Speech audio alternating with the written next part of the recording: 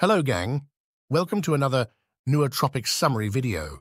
Today's topic is a nootropic by the name of TAK-653.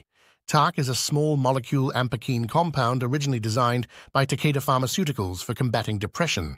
However, it has found more effective use as a cognitive enhancer.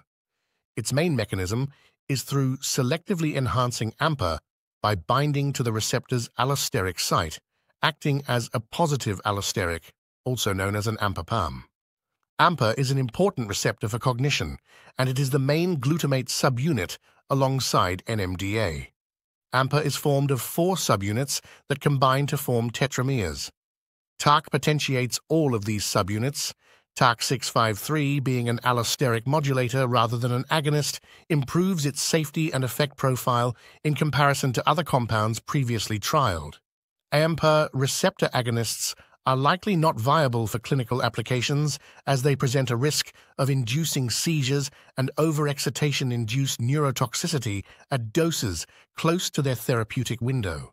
TAK possesses minimal direct AMPA agonist properties, providing a 419-fold safety margin against convulsions relative to therapeutic doses in rats. TAK-653 has been trialed on humans for cognitive enhancement and the antidepressant effect. In one study published by Transl Psychiatry, TAK enhanced Stroop scores for participants taking TAK at a dose of 0.5 milligrams. The ideal dose is more likely 1.5 to 3 milligrams from updated preliminary data and other sources. Ampapams tend to enhance mainly visual cortex function. However, they also enhance some other brain regions, one example being enhancing prefrontal cortex activity.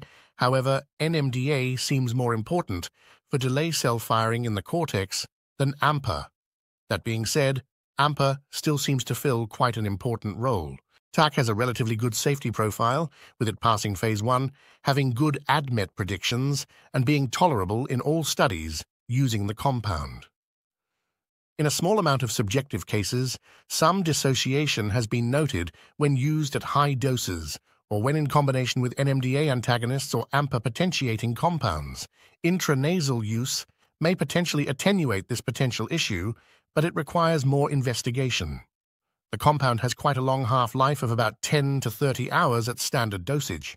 For pharmacokinetics, TAK is relatively ideal. However, it is nearly insoluble in water, with the main buffers used for dilution being PEG 400 and DMSO.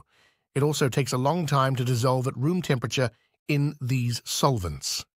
Subjectively, TAK is seen to enhance spatial cognition and Stroop IQ, with the average gain in users being about 5.